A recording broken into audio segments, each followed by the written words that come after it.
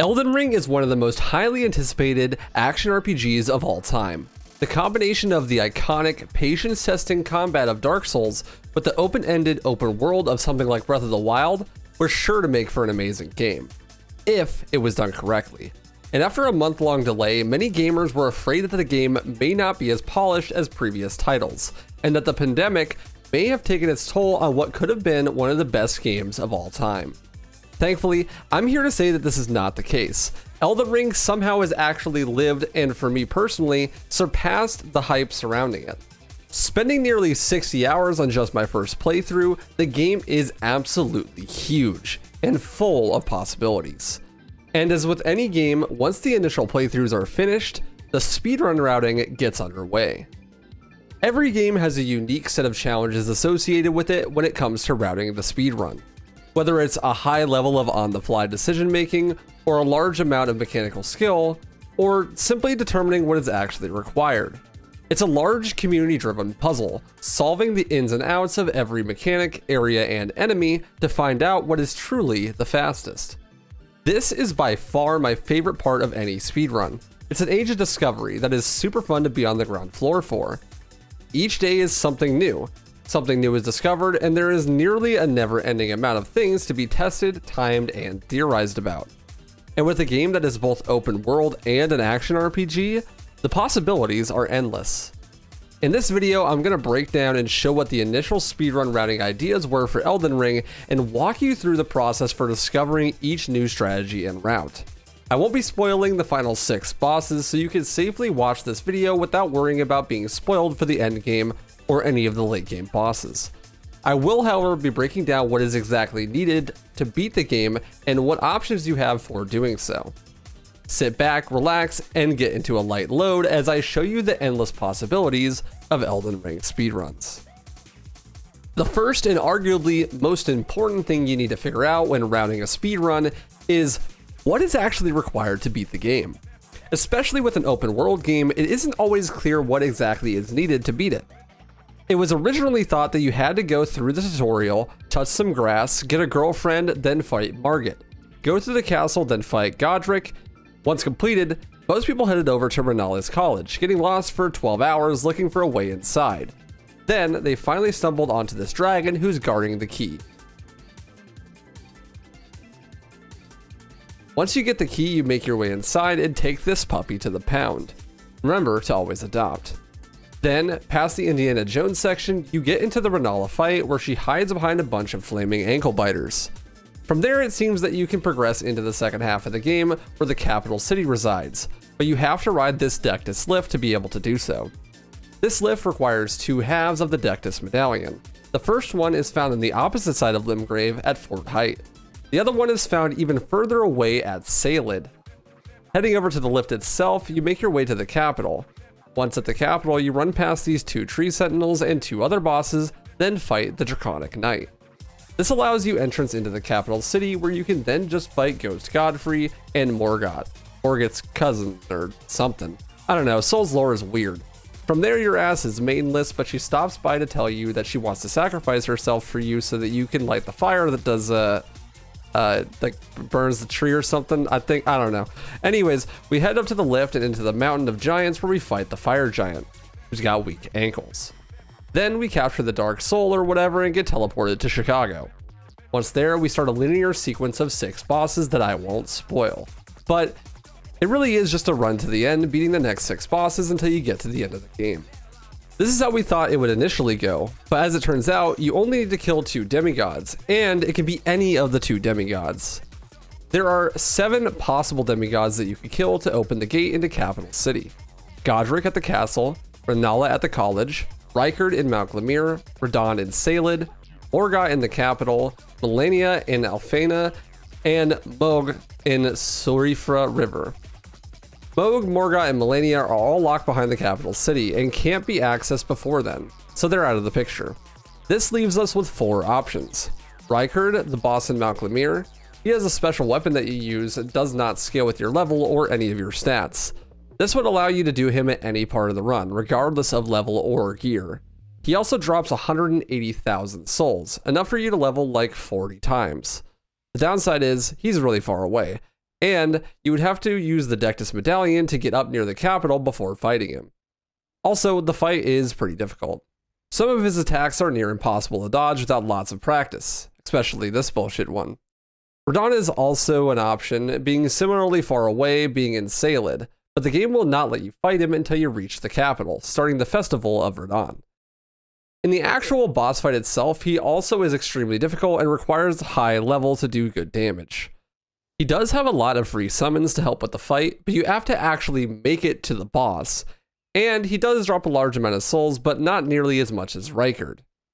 Rennala is relatively easy, and being on the way to the Dectus Lift, you save a lot of time on traversal alone. This is counterbalanced with the fact that you have to collect the key by the dragon to enter the area. There's also a boss fight locking you out of fighting Rennala herself. She's basically immune to all magic, so magic builds would want to avoid her, even though she gives a lot of souls. Lastly, there is Godric, who's right at the start of the game. Once you kill the Tree Sentinel to get your horse, you can head into the castle and then kill Margit and Godric. While these two bosses are on the way, as they're probably the ones you're supposed to fight first, they do give the least amount of souls. These are the 4 options for the boss fights, and you can fight any arrangement of 2 of them. Picking which 2 depends heavily on how fast you can kill each set of bosses and the travel time. Figuring this out requires a lot of testing into what weapons and builds are good, especially for late game. It was decided once we knew what the requirements are that the early game wasn't going to matter as much. After all, if you can't beat the game, it doesn't really matter how fast you get to the end. In my casual playthrough, I found Elden Ring to be extremely difficult, and there was a lot of the difficulty coming from the fact that you were being level gated out of boss fights that were actually required. There were several instances where I got to a boss and I was simply too underleveled to fight them adequately. You can obviously just get good and learn to fight mechanically, but at some point you're going to be required to play perfectly for upwards of 5 minutes straight just for one fight. And that's not only extremely difficult, but ultimately slower than setting up some levels beforehand and fighting on a more even playing field. The game intends for this to be an incentive for exploring the open world, and in casual playthroughs it works great. But for a speedrun, having those levels without doing optional side quests was gonna save a lot of time. What I did was I started a second playthrough and I tried to play the game casually, but this time just not do anything that I thought was optional. I did a purely sorcery build, and let me tell you, if you don't route out your build perfectly, it becomes extremely punishing, leaving you underleveled for nearly every boss. I got to about Rennala before I decided to restart and route it even more meticulously. I started as Astrologer and I immediately went to Caelid by using this chest to teleport. From here I could grab the Meteorite Staff and Rock Sling. This would carry me through the early game, absolutely destroying bosses along the way. The staff has S tier scaling for intelligence and buffs gravity spells like Rock Sling. It was discovered that you can use bleed weapons to quickly kill the paralyzed dragon in Caelid to get a nice 75,000 souls for basically free. Using these souls, I leveled up intelligence and absolutely stomped Margit and Godric. From there, I got the +8 rapier from this NPC and I used that to kill Rennala. It was found that there's an alternate path to the capital city using the side route with the magma worm. This seemed faster than grabbing the Dectus Medallion pieces, so I went that way and killed the optional boss. Once at the capital, this Meteorite Staff carried me past the next few bosses, but they were definitely getting a lot more tanky. This is when I got to the Fire Giant and I realized something. This was just not doing enough damage. It seemed that for whatever reason, I could just not get good damage from him or on the subsequent bosses, no matter what I did. I used Cheat Engine to test different builds and collect other staffs and spells. It actually turned out that the Glintstone Pebble spell that you start off with as Astrologer has the highest damage per second for the amount of magic of any spell in the whole game. And the single highest damage I could come up with would come from Rock Sling. Things only got worse when I would try to test damage values for the final couple of bosses. It turns out that Intelligence has a soft level cap at about 50 and another at 60. Meaning all intelligence levels after 50 increase your damage by a decreased amount compared to the earlier levels, and even more so beyond 60. I found that the Lutz's staff can be found by beating the twin bosses in Caelid was the best staff in the game, so I tried to route that into the playthrough. Double fisting staffs and you could stack the buff from the left staff with the casting power of the right one. Meteor Staff and Lustus Staff at the same time, you could get the maximum amount of damage off, but it still sucked. Especially with such a long cast time and the possibility for it to miss, sorcery just seemed like a non-viable option for late game. But as I learned from other people, apparently nearly everything sucks. The last 6 bosses in particular are really overtuned. Not that it's a bad thing per se, but for a speedrun, not being able to cheese or just over DPS the bosses was going to make the run a lot harder.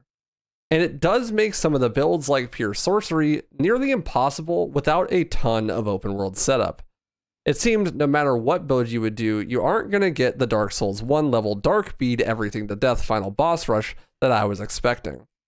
That's actually ideal though, I think, as those aren't as fun runs to watch or do, but it does make the routing of weapons and levels a lot more complicated. People tried Dex, Intelligence, Strength, and even Faith, but no one could really find anything that purely steamrolled the last few bosses. This is primarily because they just have so much health, and it seems no matter what build you do, you can't stack damage as much as you would need to effectively kill them super fast.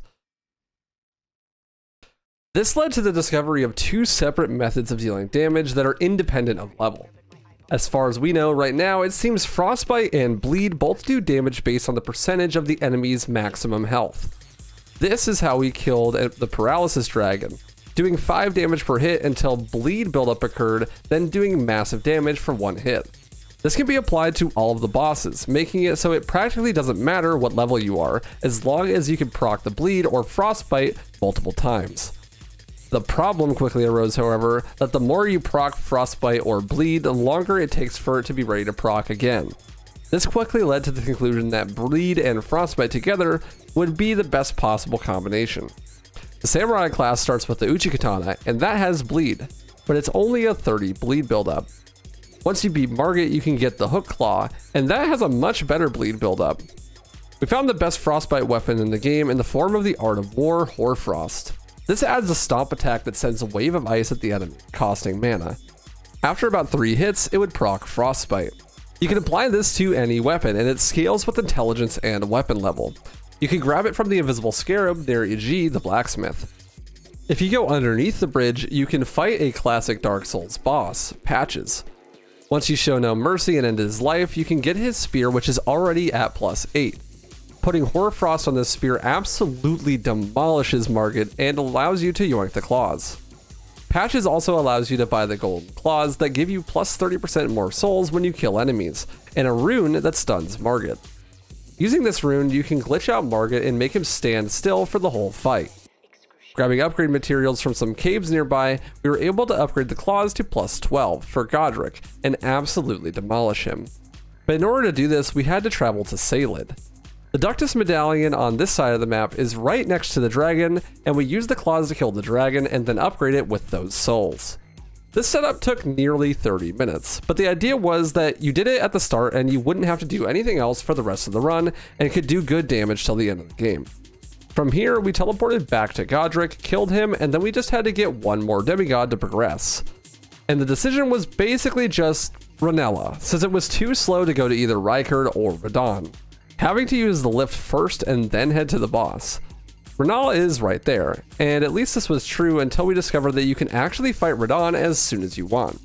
Right below the dragon, the second half of the Dectus, you can jump off of the map and into the boss arena for Radahn.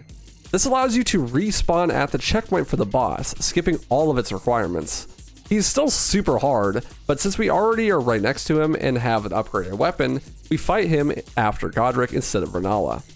This saves time because you don't have to explore an area at all, and you only have to fight one boss instead of 2. From there, you would grab a few more upgrade materials and head into the capital and fight the first boss rush. At the time, we were primarily using the claws for damage, but before anyone could actually finish a run with this route, they quickly realized that it would do more damage if they just used Hoarfrost instead of the claws. The bleed damage was not nearly worth it compared to just doing the weapon art over and over again. And you had to go out of your way to grab a ton more upgrade materials for the claws when you already had Patches' spear at +8. The run was then rerouted to basically be the same exact thing, except you got to plus 25 with the spear without having to go out of your way for the upgrade materials to get the claws to plus 8 first. And instead of going to fight Renala, you'd fight Radahn, using the glitch to get into the fight early. The problem with this was that Radahn was a really hard fight even at this level, and getting late game upgrade materials would prove to be more difficult than initially anticipated. That didn't really matter though, because the amount of damage Hoarfrost would do in late game was not really comparable to anything else, because it scales primarily with the upgrade of the weapon it's attached to. You can pour most of your resources into upgrading that weapon, and pour the little tiny bit of souls you had left into Mind and Vigor. This lets you do more attacks without having to re-up on magic, and take more hits without dying, both which are crucial for surviving the boss fights. To give some perspective on how long each of these routes were considered meta, when a game like this is routed, these ideas are usually only tested in-game once or twice. There is no time to actually attempt a run with it before obvious better iterations of the route come out. And in this case, usually 1 or 2 people would slow walk through the game with the route to test that it would work, and then immediately abandon ship onto the next one. At some point though, it comes pretty close, and each new route is similar enough in time to the previous one that you can't just innately tell which is going to be faster, and this is when things start to get timed. One of those things that needed to be timed is this axe, Ice-Rend.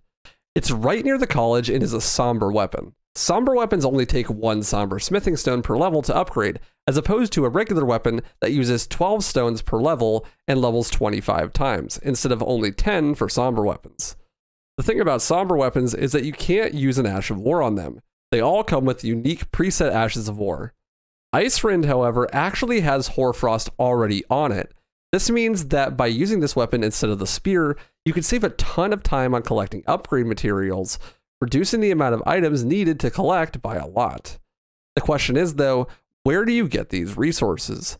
As it turns out, you can actually go down the elevator in the college and get eaten by a virgin maiden. This transports you to Mount Glamir and right by Godskin Noble and Ricard's boss fight.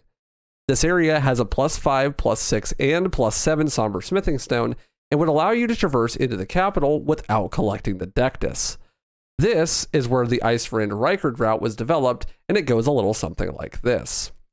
From the start, instead of going to grab the Dectus Medallion and fighting Margit and Godric with Patches' spear, you book it immediately to the college and grab Ice-Rend Hatchet and the Iji bonfire before heading inside. Then you head down to the Virgin Maiden and get kidnapped. Once in the lava area, you jump down to the right and collect the somber smithing stones, and fight Godskin Noble. This boss can actually be easily cheesed. If you stand far away from the boss wall as possible, you can enter into the fight and get stuck in the fog wall. This can actually make the boss's AI just not trigger at all. Once you wiggle free, you can use the Samurai class's katana to bleed and kill the boss for a clean 50,000 souls. From there, you can progress on to Rykard. In this fight, you use this scripted weapon to kill the boss, and it does a ton of damage with crazy range. But it can actually be made even better if you fast travel to Iji after picking up the weapon and upgrading it to +4 using somber smithing stones. This makes the fight way faster and much more consistent. If you level your mind to at least 25, you have just enough mana to be able to stun lock the second phase by repeating R2s. You can lock him in place by circling to the right until he is dead. So while the fight was hard, it didn't require any leveling or upgrading to do, and it counted as one of the 2 demigods that you needed to kill.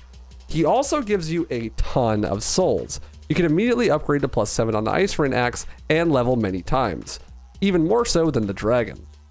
There was one hitch though. The Rykard fight itself was very slow, nearly 3 minutes total.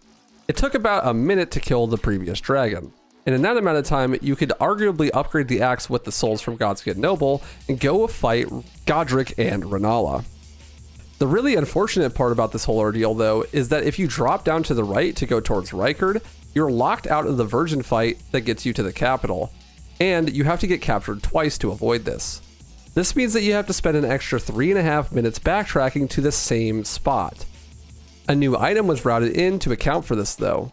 This twig allows you to keep your souls when you die, and if you don't get a bonfire after killing Godskin Noble, you can keep his souls and end up back where you need to be to unlock the capital entrance. It was decided that it is faster to go from there and kill both Renala and Godric instead of Rykard and Renala. This saves time on the fight and the backtrack, removing the need to get captured twice. So to recap, we started by testing all sorts of builds, types, and damage. The bosses in late game are hyper overtuned, so most of the builds don't do that much damage. We decided to get around this by using damage types that deal a % amount of the total health of the enemy. These two being Bleed and Frost. There wasn't a good method of doing bleed damage effectively, but we did find a way to do Frost with Hoarfrost.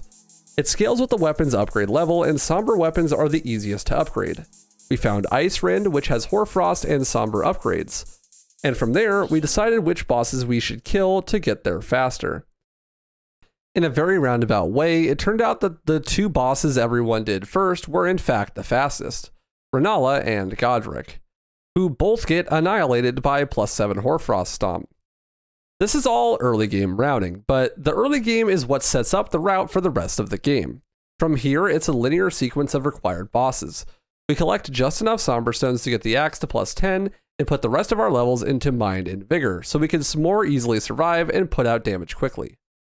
This isn't the only route being worked on though. People like Hazeblade have been working on testing a Sword of Night and Flame route, which seems to have a more high risk, high reward strategy with a slower setup. Many more of these are sure to emerge, and one of the great things about Dark Souls speedruns is multiple routes can all be competitive and viable while they don't get their own categories. There's certainly still a competitive environment for each individual route, even if it isn't the fastest one for a given category. In Dark Souls 1 in particular, there are several routes that people like to run and compete in for any given category, and I expect to see something similar here. In a game as vast and complex as Elden Ring, the possibilities for routing are endless, and I have no doubt that over the next few years there will be countless reroutes and alternate changes that completely change the way the game is played. And I can't wait to see what the game truly has to offer. Before you click away, please consider subscribing. I'm super close to 100,000 subscribers, and I'm going to be making tons of Elden Ring content here in a minute. I'm also doing Elden Ring speedruns over on my Twitch. Link is in the description. Huge thank to all my patrons who support me, as well as the Speed Souls Discord and all of the people who have helped me route and help progress this game. It's been a super, super fun time, and I'll see you next time. Thanks for watching.